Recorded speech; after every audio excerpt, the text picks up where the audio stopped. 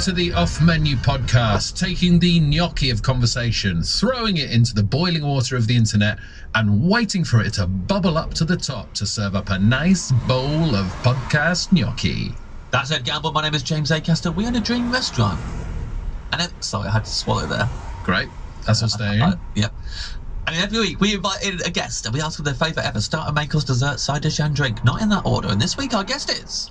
Paul Foot. Paul Foot, a wonderful comedian. One of my favourite comedians, James. Yeah, I think it's fair to say that our entire generation of comics inspired by Paul Foot in some way, to some degree. Absolutely hilarious. Totally unique. Yeah, always to the beat of his own drum. To the beat of his own drum, not just on stage, off stage as well. Yeah, it's not an act. No, it's not an act. So very excited to speak to Paul Foot because I genuinely don't know what he's going to say. But I know he likes cooking and I know he enjoys food. I do know that. Before I even became a stand-up comedian, I'd watch Paul's YouTube channel. Yes. And every now and again he would do a little cook-along. Yeah. Where he would show you how to cook a fish pie and stuff like that. Oh, brilliant. I remember the fish pie especially. This is going to be so much fun.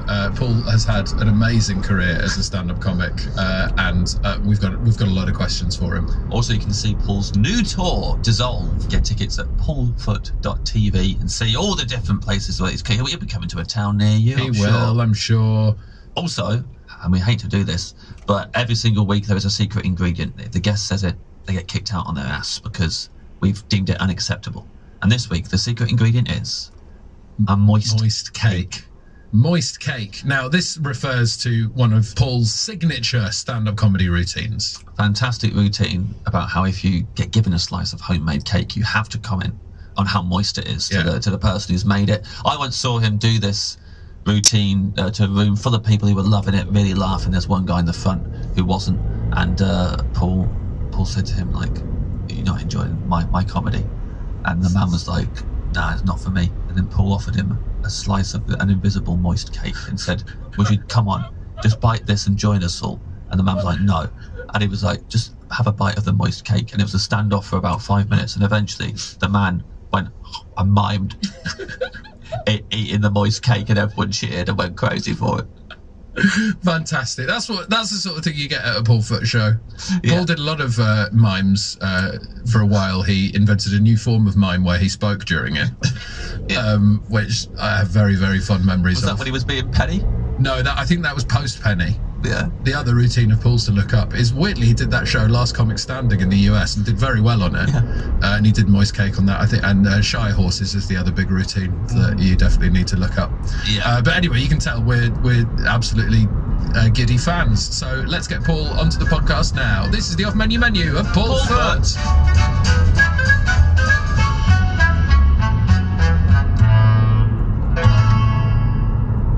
Welcome, Paul, to the Dream Restaurant. Oh, thanks, Ed. Welcome, Paul Foot, to the Dream Restaurant. We've been expecting you for some time. Oh, hi, James. That's funny, you appearing there like that. Yeah. Hi. Oh, that's funny. You just appeared out of nowhere. Yeah, I did, didn't I? No, you didn't appear out of nowhere. No, I've been here all the time. No, you came from behind a door. Yeah. You've been hiding behind a door. Yes. It was a bit weird when you appeared, a bit frightening. Yeah. In a horrible way. Yeah. In just a horrible sort of stalkery way. In a creepy way, yeah. In a creepy way. Yeah. Because when you appeared, James, it was more magical. It was magical. You just appeared out of nowhere. It was magical and lovely. And I'm sorry for what you had to endure with Ed beforehand. Yes, well, it wasn't just that appearing. Yeah. You know, it was a lot of things happening in the weeks and months preceding it. You could... Different appearance. Ed has been making various appearances in my life. Yeah.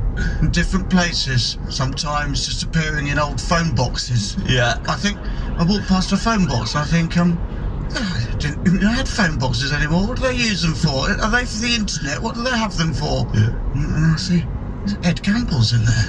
It's a local phone box near my house. There's no reason.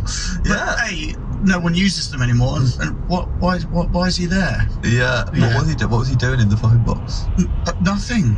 Just that's what was so weird about it. Yeah. You know, if it'd been something like I don't know, even if he'd had binoculars or something, like a proper sort of stalkery pervert, like a grubby one. At least that would have given a context. Yeah. Or even something sexual. I'd have welcomed, because I'd have known what it was. You know what I'm up to. You know what it is. You call the police. They know how to deal with it. It is a bona fide offence. Yeah. But you can't just call the police and say, I think I've seen Ed gambling an old phone box. No. Not doing anything. He's giving you That's nothing not to a crime. report. I was just in the phone box. Yeah. Are you worried that when you hit the road and you go on tour doing your show Dissolve around the UK, that Ed is going to follow you around the UK and pop up at various places? Absolutely. In fact, what I tend to do when I get in my car is always check the back seat, in case it's one of those things scenes from a film when suddenly Ed Gamble comes from behind and just says, I was here all the time, hiding in your car, I want to speak to you. And I say, I can't speak to you, Ed. That there are a number of restraining orders in the county courts, as well as in the jurisdiction of California. In various countries there are restrictions. I can't speak to you. You know what happens. I call the police, and the police, I don't even have to say anything to the police. I've got a code number. I just say to them, code 4739. Right, well, I know the code now. Thanks for letting me know the code, Paul. Oh dear. There's the code. And also, I've got all of your tour dates listed here, so I know exactly where you're going to be and when. Oh no. That's concerning, isn't it? That is a worry. All I'm saying is... played into his hands, this episode. Yeah, it's going to be... beginning of October is going to be great. Aberdeen, Edinburgh, Glasgow, Sheffield, Birmingham, Stafford. It's a good job that I went to the trouble of learning a false code number for the police, as well as going to the extravagant expense of making a false website that looks like my own website but has different dates. Always one day behind, so that you always appear at the theatre one day after I was there, where the police are waiting. Do you worry that's going to damage your sales? Well, it will reduce them by one, because then you'll be able to... But there'll be one less ticket. Still, the ticket will be sold, but there'll be one empty seat in every show. It'll always be there, the Ed Gamble seat 4E, four rows back and 5 in. That's the one that's my seat. That's your seat, which you've booked for every single show, but that will always be empty. But that's a good thing. You look at that seat and feel comforted, I guess. I know that is the difference between me and death. Oh, that's becoming very apparent. These are the stakes here. Yes, I've known you for some time. That Ed, and by the way, I think it's best that in this podcast, Ed is referred to in the third person at all times. But I know that he has been plotting against me. Do I need to refer to myself in the third person as well? That makes you feel safer. I think that's better. It's like an entity. And then I'm just an aura, really. Oh, sorry, Ed's just an aura. Ed Gamble. Ed Gamble, the spirit of Ed Gamble, which is not a good spirit. Not like yours, that genie, that lovely, wonderful genie coming up, all like a fluttery little genie, rising, if I may say, with a dash of camp. Thank you. Lovely. I don't think there's any non-camp genies, though. To be fair, I think it comes with the territory. Well, that's what it does. Who thinks that? Huh? Who thinks it comes with the territory? Oh, Ed Gamble thinks it comes with the territory. Thank you. Yes. I mean, if you look at genies, particularly in Panto, always camp, aren't they?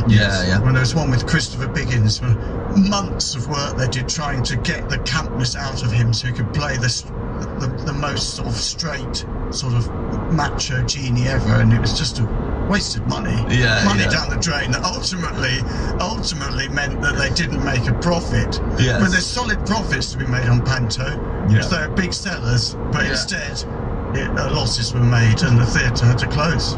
Do you know, I don't expect you will know, but do you happen to know some of the methods they use to try and decamp Biggins? Well, yes.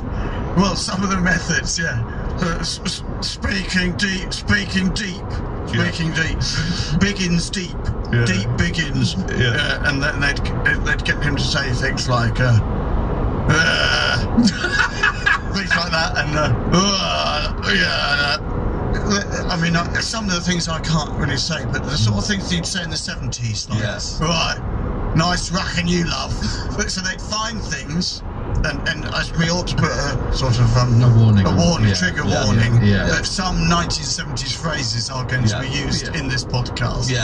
But it was things like that. So 1970s phrases, you'd have to say stuff like, right, darling, want to meet up after work? Yeah, you got a boyfriend? Doesn't stop us, does it? Things like that. That's the sort of stuff. That's the sort of stuff that Biggins had to say. Biggins had to say that. To decamp the genie character. And didn't really make much difference. Didn't work. So as soon as he got on stage, he was like, oh, hello, Christopher Biggins here for, you all know what you've come for, and I know what I've come for as well, and all of that sort of stuff, all the innuendos, it would all be out, the innuendo, the campness, and it was supposed to be the most masculine panto ever. That's what they were aiming for. Yes. Very sad. Very sad what happened. And they wanted no innuendo in that panto. Yeah. Again, mistake, Real shame. Mistake. Shouldn't have hired Biggins. No, shouldn't have had Biggins. But then he puts bums on seats. But then, also another thing that puts bums on seats is the combination of an actor who used to be in Emmerdale 10 years ago, as well as other well-known actors like Wendy Craig. Yeah. It all adds up. Yeah. Would you do panto, Paul? In what? Being serious? Are we being serious? Are we being serious? We're joking. Oh, it's up to you. We'll follow you. I mean, it's not a dream. It's not the dream, is it? No, it's not the dream. But would you enjoy it? Do you think? Yeah, I mean, I would enjoy it because you can enjoy anything, can't you? I mean, if I had to do 15 years hard labour in Siberia, you'd enjoy that? I'd enjoy it. You think so? Yeah, you get in. Hello? Hiya. Pledge you a pinball. Okie dokie. Alright, mate, no worries. Alright, ta-da. I have to accept my life is different now. I'm no longer a stand-up comedian. I'm in Siberia, having gone to Russia and said something to whatever I did. Yeah, you did something. I said an innuendo to Vladimir Putin in the style of Christopher Biggins. You were doing panto in Russia. I was doing panto in Russia. I was doing panto in Leningrad. And it's not called Leningrad anymore, is it? I don't know. Why did that pop out of my mouth? I think I was going back to the 70s, the 1870s. So that was a mistake. But anyway, the point is, get into it. So if you have to toil at the coal face of panto, you've got to enjoy it, haven't you? Got to enjoy it. So you'd have a good time. Yeah, I'd have a good time. You'd accept that that's your life now. Yeah, I'd accept that it's my life, but I'd accept that there's more likely of a way back from a life sentence in a Russian kangaroo court sentencing me to life of hard labour in Siberia. There's more likelihood of getting back into my career from that than there is from appearing in panto. Which is, let's face it, right up there with being on a cruise ship with, the death knell being sounded for one's career. Yeah, that's fair enough. We're going to talk a lot about food today. We already know that you are a foodie. You appreciate fine foods. When I first met you over 15 years ago, you were definitely in a phase at that point, and maybe it's not stopped, maybe you're still doing it, where you said to me, I only ever eat in Michelin star restaurants now. It was sort of, I don't know whether you've remembered slightly, but that's what you said. Perhaps I was trying to impress. I think, there's a truth to that, in that you get the good value. The best value, I think, in restaurants is at the top end and at the bottom end.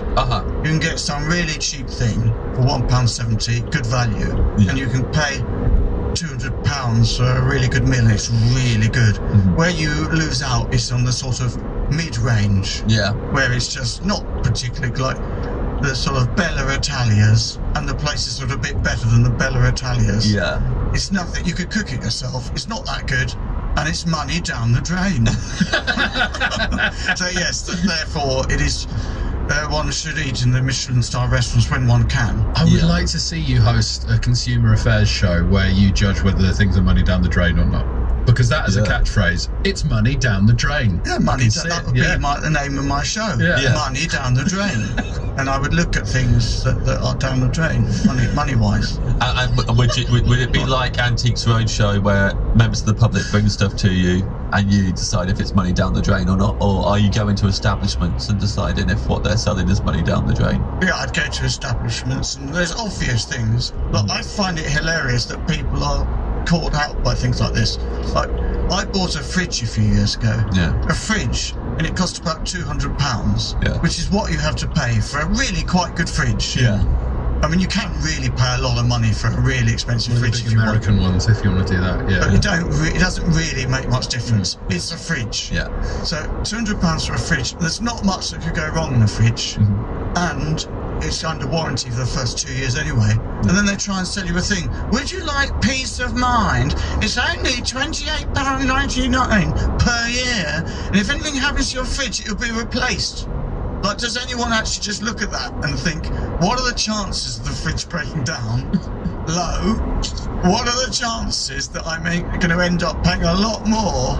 Like, it's ridiculous. Why do people do it? Madness. This is the sort of thing I'd say in my podcast. Not podcast. No, it's not a podcast, is it? It's a TV show. TV show. No, I got confused. This is a podcast. This is really happening. I forgot that. This is real. This is real. Yeah. This is real. TV show imaginary. Yes.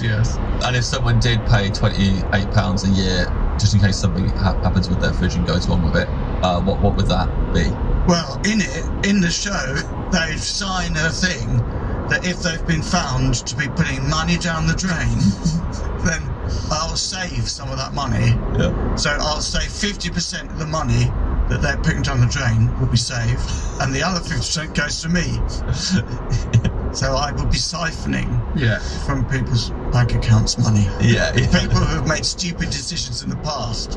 Any bad decision, I get half the money. So in a way, going on the show is also money down the drain.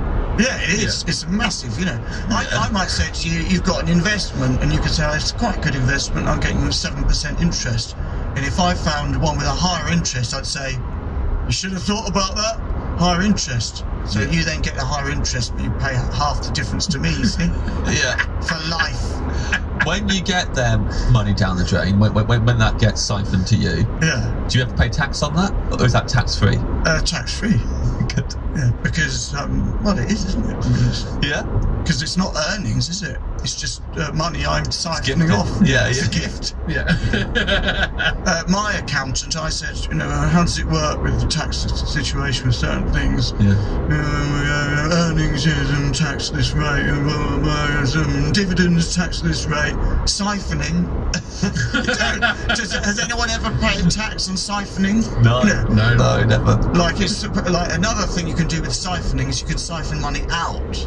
Like you might have too much money. There's a bit of a problem. I've got too much money here. It's causing a problem because there's the capital gains tax situation. Big worry. Siphon it out into the Cayman Islands. It's siphoned off. That's siphoned off. It's siphoned off. That's siphoned, not siphoned out. Yeah, siphoned out is when it comes out of their bank account into me. And then that was then ironically siphoned off into other accounts around the world. And then that gets siphoned up? Yeah, that gets siphoned up into property portfolio. Right, Yes. Because I would like to be wealthy enough that I don't have a house or even second home or even 3 homes, a portfolio. That's what I want to have, a portfolio. So you don't even really know what's in it. Got a portfolio. Oh, I'm going to Hong Kong next week. Should I stay in a hotel? I think I might have somewhere in Hong Kong. Let me check my portfolio. Yes, I've got somewhere in Hong Kong. I could stay there. Although the portfolio says someone's in there at the moment. Could be, well, I'll stay in a hotel. Never mind. You know. So you always end up in a hotel anyway. You always stay in a hotel. But then in your fantasy. Yeah, in the fantasy, But then I might think, oh, well, I need to expand the portfolio in certain areas, certain markets. Would you ever like your property portfolio to include hotels? Because then you've got yourself covered there if you buy a hotel and you own hotels. Yeah, I'd like to own a hotel. And then you got a room whenever you want. And you've got I stayed in a hotel in Melbourne earlier in the year. It wasn't my hotel. No. I want to point out before I start the story. Yeah. It wasn't mine, but I knew someone who knew the owner of the hotel. Best room in the hotel, wasn't it? All people at reception saying, if there's anything you want, anything at all, just let us know. Yeah. I mean, that's just, imagine if that was my hotel. Yeah. I think they do say that to everyone though in hotels, right? Oh, do they? Oh, yeah. Yes, but I don't know, I've never stayed in a hotel. I don't stay in hotels often because I'm normally just in one of my portfolio places. Yeah. I'm not familiar with it. I didn't know that. I thought it was some special treatment I was getting. That's disappointing. I didn't know they said that to everyone. Yeah, they offer to help anyone out. But was it the Adina in Melbourne? It was not the Adina. It was the I forgot what it was. The Mantra. The Mantra. The Mantra. I was there too. The Mantra on Russell. Oh, yeah. Yeah, I wasn't. Did they offer to help you, or did they just tell you, "Oh, fuck yourself"? Yeah, they said, sorry, are you Paul Foot? I said no. They said no, I can't get you anything. I mean, I'm surprised that you were able to stay in the same hotel as Paul since your history with him. What do you mean? Stalking him all the time. You're following him around the country in phone boxes. He didn't know I was there. And you followed him to Melbourne now. And you stayed in the same hotel. It wasn't the same hotel. You made a big mistake. You wasted your money. It was in Epping. Yeah. Different one. Yeah, different one near the airport. Yeah, I wonder why I couldn't see you. That's the greatest trick ever. Yeah. We always start with still a sparkling water, Paul. Oh, yes. Well, I think still water, and there's a reason for that, which sounds ridiculous. But I am in good health. Congratulations. But I have one weird thing about me, which is not really a health thing. And I only really realised 8 months ago. But I used to, if I had like sparkling water or anything sparkling, like sparkling cherry cola and things like that, then I would go all bloated inside. And then if I had like all rich food, I would have to go to the loo, and it'd have to release it in a really violent way that sounded like I was being sick. Yeah. One time I was at the Dorchester Hotel having one of those Michelin star meals that we talked about. Yeah. And then I said, show me where the loo is, please. It's all very polite. Yeah. It's this way, please. Thank you so much, sir, and all that stuff. Then I went in, and there was like some really rich people in the loo, because it's the Dorchester, and I just went, or like a vomiting sound, but it's like a vomit sound. Yes. But it isn't. Yeah. But it's like all the gas coming out all violently. Wow. Anyway, and I couldn't work out what it was, and I thought it was because I'm swallowing air as I'm eating too quickly, and kind of air's going in. But anyway, then suddenly I was having a conversation with a friend a few months ago, and he said something about, I just did a little burp there. And then I said, what is burp? What? I said, what is burp? Because I didn't really know what burp was. I didn't know. I'd heard the word, but I didn't know what burp was, see? And then I discovered that you can burp either loudly, like little burp, or silently. Yeah. But the point is, I realised that never in my whole life have I ever burped. Ever. I've never burped. I didn't know what it was. So, I've been training myself in burping because I looked it up online, and it's quite rare what I've got. Yeah. It's quite rare, but you can have it done by, under general anaesthetic. You have to have Botox injected into your, sort of like down in the mouth. In your throat? Down in the throat, that bit. To help you burp. To help you, because it opens it up, and then you can burp after that. But I was trying to do training because I saw an internet video of a man trying to do a burp. And one time after brushing my teeth, I managed to get my mouth all full of that old toothpaste, and I managed to do a belch. And I have been able to, more recently, release all the gas in like the vomity way, but less loudly than before. Like I'd be on aeroplanes, and like the cabin crew would say, "Oh, you're all right. What's going on?" Yes. But anyway. So so the problem is that you're getting all that gas in there, but you'd have no way of releasing it other than this weird vomit sound. I can't release it other than the weird vomit sound. Yeah. But then, strangely enough, 2 weeks ago, and I hadn't even eaten or anything, I've been doing all this training, you see, and then I was just changing a record on my record player, and suddenly I did a burp, and that's the first one in my whole life. But I haven't done one since. That was about 3 weeks ago. Wow. But there's maybe a hope that and the next step would be another burp, and the next step after that would be a silent burp, which is that's like a real pipe dream to me at the moment. Like, I'm more likely to be in Punter with Christopher Big Higgins. Sure. Not that I want to. No, you don't want to do that. I don't want to do that. It's unlikely, but it's still. So anyway, so that's why. For that reason, I would have this still water. Yeah. So the last thing I need is more bubbles inside me because of that thing. It's got a fancy name for it. Really, not being able to burp. Yes, and you can have it done, but you have to have it done privately, and it costs about £4,000 or something. But what concerns me is that you've got to find it's privately, and you've got to find someone who knows what they're doing. Yeah, it's not like the NHS. When with the NHS, you can have something done on the NHS for free, and if it goes wrong, you can then just live with it for the rest of your life. But telephone and just say, the NHS, they let me down. There's been so many cuts in the NHS. It's a disgrace. It's been run into the ground. I went for a routine operation on my hip. I've been in agony ever since. I had a routine operation to check something to do with my gallbladder. I've been incontinent ever since, and I can't have sex anymore. It's a disgrace. That's what's happened in the NHS. And after it, they paid me just £15,000 compensation. It's not much, is it? Considering I've lost my sex drive, I've lost my sex drive, I've lost my ability to, all that stuff. Yeah.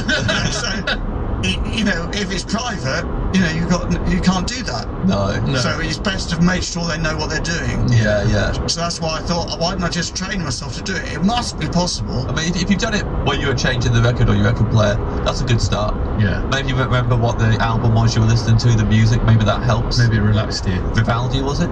Certainly not. No, it was J.S. Bach. I wouldn't have been listening to Vivaldi. Talk about second rate. I can't believe you just said that. That's like the most insulting thing you can say. The idea I was going to listen to Vivaldi in my own home, in my private sanctuary. When I finally got into my own home, done a complete sweep of the whole house, checked that Ed Gamble isn't there anywhere in the home, and I can just relax. The idea I'm going to put Vivaldi on and then burp, well, it's insulting. I apologise. I apologise. That's all right, James. I do apologise. I know you didn't mean it. I didn't mean it. And deep down, I like you. Yeah. Poppadoms or bread? Poppadoms or bread, Paulfoot? Poppadoms or bread? Oh, poppadoms or bread? Poppadoms. Lovely. Yeah, they're nice, aren't they? They are nice. They're very nice. I mean, it's not going to fit in with my meal, I don't think, because it's not I don't think I'm going to have an Indian meal particularly, but it's nice, isn't it? Yeah, it's the best, isn't it? Poppadoms. Yeah. Yeah, with all the little pickles. Yeah. The little pickles, and there's always one that no one likes. The onion. Yeah, people often disregard the onion. The chopped onion bit. I like the chopped onion one. Well, that's because you can't burp, so you never have to experience the onion burp. Oh no, I've never had that. They don't repeat onion. Oh, do they? I didn't know. Yeah, you have to taste it again as it belches out your mouth. Because when you burp, which is what you're training yourself to do, if you've had onion, you then get the taste of onion in the burp. Oh, but when I do the little vommy thing, yes, you definitely have to taste it. It's real bad. I mean, that's like concentrated onion. Yeah. It's like 1,000 French onion soups. So forget about your little onion burp thing. This is like concentrated onion trauma. Yeah. This is like 25 years in Siberia, hard onion. It's just cutting onions for 25 years. Yeah.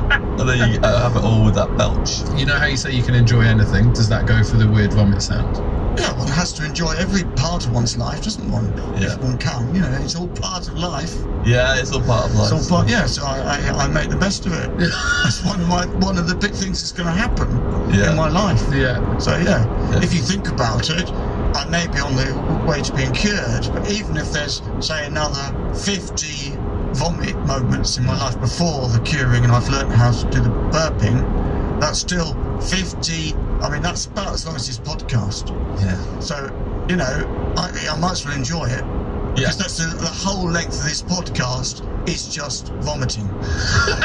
Which, in many ways, is probably the reaction of some guests, I suppose. It's been said before. A few of them. Sort of doubled up. Yeah. But sort of thinking, what did I do that podcast for? No, but then vomiting, repeatedly thinking about the podcast, but also checking the time to make sure that the vomiting some way, don't know why it makes a difference, but that it outlasts the length of the podcast. Yeah. If the vomiting's longer than the podcast, then you think, okay, that's gone now. Somehow, in some sort of spiritual way, it's just exorcised. Cancels it out. Cancels it out. Yeah. So do you want all the dips of your poppadom? Oh yes, please. You want all of them? Yeah. That one, the mango-y one, I like the sweet chutney. one. Yeah, and the one that's sort of the very hot one. Yeah. Yeah, I want that one. The lime pickle. The lime pickle. And there's a fourth one that I can't remember what it is now. It's like the writer, the yogurty. Oh, the yogurty one. Yeah, a bit of the yogurty one. Do you want to invent a dip as well? Invent your own poppadom dip and a brand new one, a Paulfoot special? Yeah. Yeah? I really like cherry cola. Yeah. No, I mean, I say that. I don't know why I say that, because I only probably have it maybe every 4 years. But like every 4 years, I have like a craving, and it's overwhelming. It can come on quite quickly. Yeah. It can come on within 15 minutes, and I've gone from just normal life to just massive craving for cherry cola. Yeah. It happens about every 4 years, to the extent that I'll go into shops and just be like, have you got cherry cola? You know? Yeah. And then I have a bit of cherry cola, and it's just... And the craving's gone. Yeah. For 4 years. That's nice. So yeah, I'd have that flavour. Yeah. Dip, a cherry cola dip. A cherry cola on my poppadoms. So do you want actual, just like a little saucer of cherry cola, or do you want a sauce like that has the consistency of like mayonnaise, but that is cherry cola flavour? Yeah, I think I want to do something a bit more Heston Blumenthal. Yes, I want something that tastes of cherry cola, but looks quite different. Yeah. I would like the sauce to look like crushed up bits of old poppadom. Right. It looks like bits of old poppadom, but it's actually much softer. It looks hard, but it isn't. It's soft, and it's got cherry cola flavour. Cherry cola. Yeah, that's going to blow people's minds. Yeah, that will actually. And it's got vitamins in as well, so you don't have to bother eating the rest of the day, because it's got all the vitamins that you'd need for a day. The whole day's vitamins. Yeah, that's good. All of that. And it's got protein and everything that you need. It's a complete meal, really. Do you know, I only discovered it recently. That's another, I don't know whether you've had the same thing either of you, but when there's things that you get to quite an age, like I'm nearly 50, and then there's things you just didn't know. Like I didn't know what was burp, for example. And then there's other things, like it was only when I was about 48 that I found out what a canyon was. I didn't know what a canyon was. I had no idea. And then people say I've gone to the Grand Canyon. I didn't really. I just sort of say, "Oh, that's nice. Must be lovely to see it," and then change the subject because I didn't know what a canyon was. I didn't know what that word was. You didn't know what the Grand Canyon was until you were 48. No, I heard of it. I knew it was near Las Vegas, but I didn't know what it was. I didn't know what a canyon was. You'd never seen a photo of it? No, I didn't know what the word meant, and I never looked it up. I don't know why. I just never looked it up.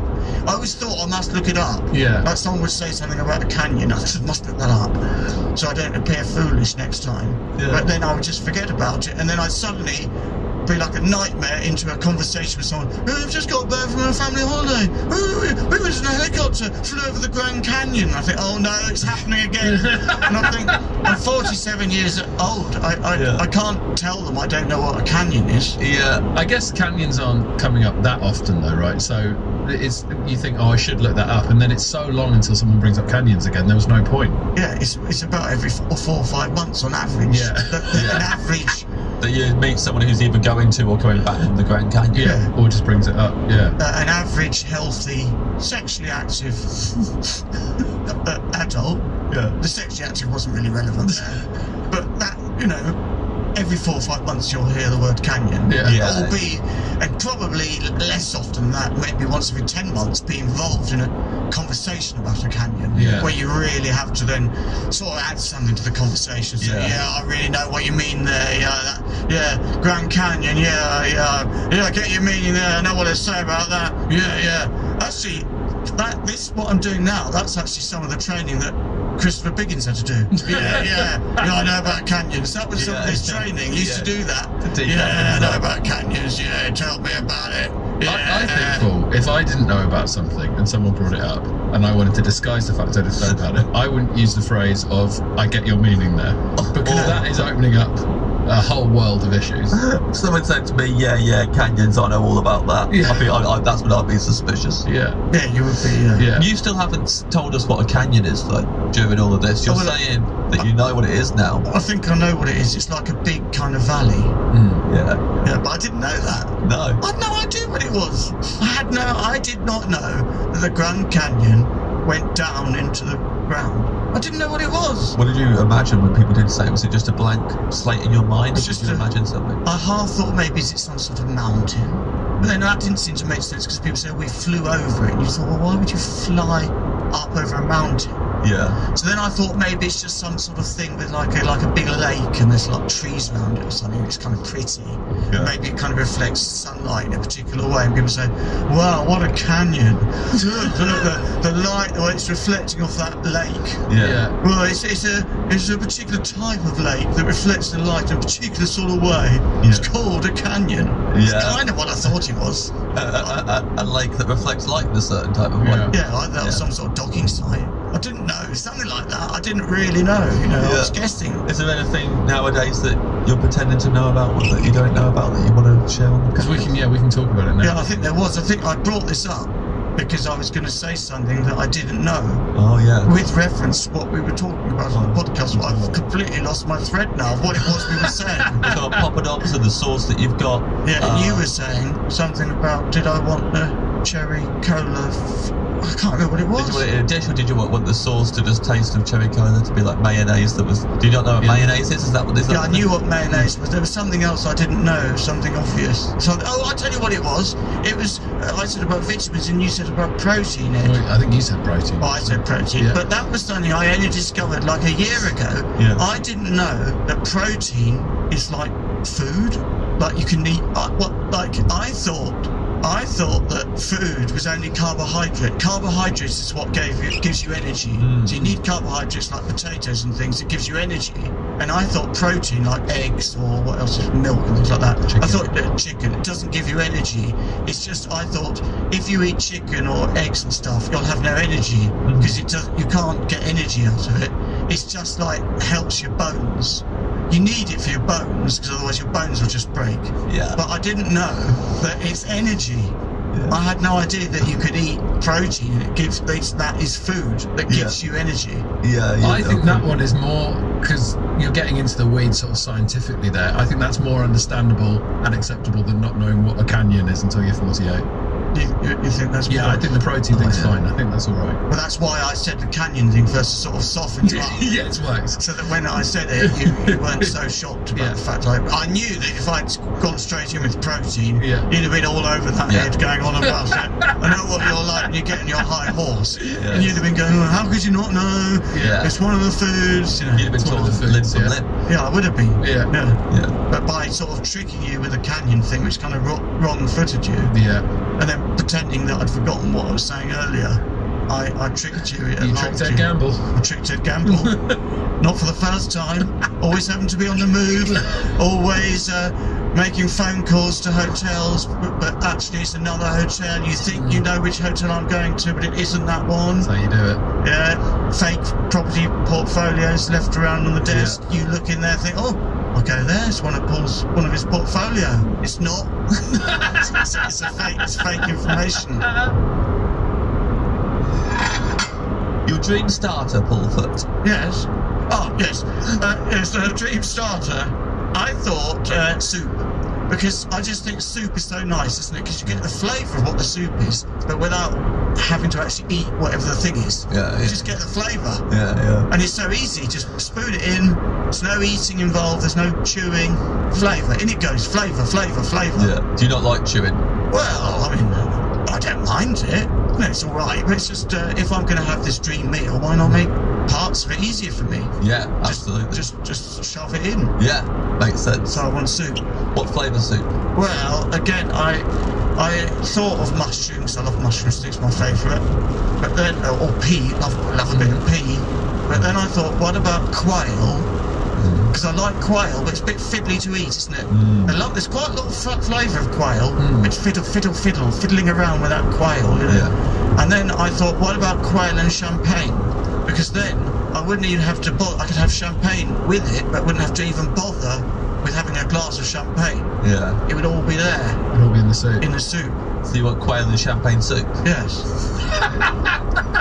Lovely. Because I also think, like, you know, when you're having a meal and then they say, oh, this wine goes to the food. I never quite know when, like, they say you should take a mouthful of the food and then have a bit of the wine, yes, it goes with it. But, like, do you have to, like, if you get some of the food in your mouth, do you have to then get the wine in as well, all together, and then sort of chew it to get all the flavours together?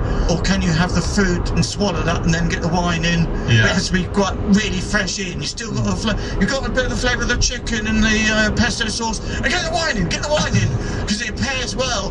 And this particular wine goes very well with the pesto. The notes of grapefruit really complement the pesto. So you still got the pesto flavour. Get the wine in. Yeah. You know, or what? You know, it's like, are you allowed to just sometimes have a mouthful of food and not have the wine? Yeah. Are you allowed to just have a mouthful of the wine? It's difficult to know. Yeah. And I just think, wouldn't it be easier if they just get the food and the wine and just blend it together? Yeah. Because they go together, and that's where I had the idea, just shove it all together in a soup. Yeah. Quail and champagne soup. Yeah. Is the champagne still fizzy when it's in the soup? Well, I hope so. Yeah. Yeah, I'd like it to be. Good to retain the fizz. Yes, in fact, why not make it into an aspic? Make it into like a jelly soup, and then you could have the bubbles in, couldn't you? Aren't you rolling the dice a little bit if you have anything fizzy that's got bubbles in it? Oh yes, you're right. Yes. Because you might have to do the weather. Yeah, no, I don't. Yes, until I've done the training, you're right. So in that case, I'll have the champagne flattened prior to. I want the flavour of quail and flat champagne. Yeah. Quail and flat champagne. In an aspic still? In an aspic. So is it all jelly all the way through? It's jelly, yeah. So jelly soup. It's a jelly soup. So it's jelly. It's a soup that's been jellied. Yeah, it's jelly. Jelly, yeah, jelly. Yeah. It's a savoury jelly. Yeah. And you're just going to slurp that and not chew it because you don't want to chew it. So like. Yeah, you don't have to chew jelly. You can swallow jelly whole. Yeah. But it doesn't matter because it just dissolves inside your tummy, doesn't it? Yes. So it's the only thing you can. But apart from mashed potato, you can have mashed potato, just swallow it down. Yeah. I can't think of anything else you can just swallow down without chewing it that's solid. Yeah. Yeah, it's a good question. I guess many purees. Any puree or any jelly. Yeah. Yeah. Or aspic. Yeah. Or aspic. I like the word aspic. Yeah. It sounds sophisticated, doesn't it? Yeah. I think it sounds like cleaning products. You're thinking of asbestos. And harpic. Yeah, and harpic. Yeah. Which together make an awesome combination. A little bit of asbestos from a condemned building, with a bit of harpic, put it round your loo, and you're not going to be worrying about toilet stains in the toilet bowl for long because you'll be dead from asbestos. You know, that thing you get from asbestos, you'll be dead. Yeah. Quite soon. That's literally money down the drain, isn't it? If you do that to yourself. Well, it depends how much it costs. Yeah. You say literally money down the drain, but how much does it cost to get asbestos? You get it from people will pay you to take it away. Yeah. To be honest. So it's actually the opposite of money down the drain. Yeah, it's actually a good investment. It's actually your life down the drain. And money for your children or other beneficiaries to your will. Make sure you make a will before doing that cleaning. Yeah. Yes. Because you will be dead shortly. You'll be dead. You will be dead. You'll be dead. The Virgin Atlantic Sail. It's a big deal. Wherever you want to go in the world. The Virgin Atlantic Sail. What's that setting us up for? What's your dream main course? I thought fillet steak. I love fillet steak. Mm-hmm. And I don't like the other steaks. You know when people say, I prefer sirloin. A little bit of the fat in it gives it the flavour. Oh, have you tried to remember? Oh, I know you say you don't like T-bone, but try this. It's exceptional. It's not exceptional. They're just awful. It's all gristle, aren't they? You can't. It's all gristle. All those other ones, rump and all those ones, terrible. I disagree with you, Paul, but that little character you did there was like an impression of me. That's what you like. You like the it's marbling. Ribeye. You got the marbling. It gives it the flavour. It all dissolves away when you cook it. It doesn't dissolve away but it's all chewy. Like when I was a child, I used to hate meat because it was always I'd sit there at the table and it was all going round around my mouth and it was all chewy and I couldn't get rid of it. Then I'd have to go to the toilet and like flush it down when no one was looking. Yeah. It was just awful. Where would you keep it in between? Would you have it in your mouth when you went to the toilet and then spit it out? Yeah, I had it in my mouth and I'd have to sort of make excuses. Oh, just put, you know, but they knew. It was all in my cheeks, all that gristle. Yeah. And also, you know, when I say gristle, I do mean fat. I do always just call anything that isn't pure lean meat gristle. Yeah. I've always done that. Yeah, why? I don't know, just because it's just awful, isn't it? You know, like when I go to my local butcher, sometimes I get like a chicken breast, and then I say, there's gristle. There's not really gristle, just a bit of fat on it. And then sometimes, like, another butcher has to come over, because they say, it's all right, we know what to do with Paul. Like, they know they have to get rid of every single tiny bit of fat off it. Yeah. It's just awful. You hate it? Hate it. The only time I don't hate it is I only had it the other day. I hadn't tried it before, but I had Wagyu beef. And I don't think that was fillet, but it was quite fatty. There's a lot of marbling in that. A lot of marbling, but it was like proper marbling, not like from your cheap old Aldi sirloin steak thing that you eat and pretend that you're satisfied with. This was like proper Wagyu. It's all like being massaged. They've massaged a lovely little cow and everything, and it was like chopping into a beef burger. It was so soft. Yeah. And it was just pure meat with the fat all marbled through it. That was nice. Yeah. But even better, Wagyu fillet steak. And then not only do you have the tenderness of the Wagyu, no gristle at all. So you would like a Wagyu fillet steak? Yeah, Wagyu fillet steak. That'd be your dream. Yeah. You might be the first person. Have we had Wagyu before? Maybe. We've chatted about it before. We've chatted about it. But I don't know if anyone's picked it specifically. How do you like that cooked, Paul? To what temperature? Quite rare. Yeah. Yes, rare. What do you think of people who have, like, well done? Oh, it's appalling, isn't it? Yeah. I mean, obviously, I don't want to sit here and tell people how to live their lives. Yeah. But, you know, what sort of person... I like it well done. You know, it's pathetic, isn't it? Can I have it medium well done? They're the even worse people. Medium to well done. I mean, just admit what you want. Yeah. You want it well done. Just say that. Don't try and sound sophisticated by saying medium well done. Just say I don't appreciate the meat. I want it cooked to a cinder. I want it cooked to a cinder till it's all gone all dry, because I'm British and it's the only way I've ever had it. Yeah. I can't possibly like the idea of any blood coming out and just say well done. Have it like that. Yeah, well said. Yeah. Yeah. I like to go to, if you go to a restaurant, especially British ones, they always cook it a bit more. Like if you say medium rare, they'll always do it medium and so on, because they're just too sort of scared to serve anything with any blood. So I like to say, could I have it really, really well done until it's actually dried out and ruined? Because that's how you're going to do it anyway, wasn't it? That's what I like to say. That shows. I imagine the answer's no to this, but do you want any sauce on the? Sometimes people like a sauce on their steak. Yeah, peppercorn sauce or something. Yeah, I like a sauce. Well, you do. Well, this is similar to the soup, really, isn't it? Because I can have any flavour I want. Yes. Yeah. You know, so I could have peppercorn. Yeah. But I could have anything. Cherry cola. Yeah, cherry cola. I could have cherry cola sauce, couldn't I? Sometimes people, you know, cook meat in cola, don't they? Yeah, and cola goes into barbecue sauce sometimes, so I just think that'd work as a sauce. Yeah, but I've had a better idea. Oh. Yeah. Poppadom sauce. No one's expecting that, are they? No. It looks like cherry cola, but it tastes of poppadom. I also, bread sauce is a thing. Yeah, so bread therefore, sauce. why not have poppadom sauce? Yeah. You know.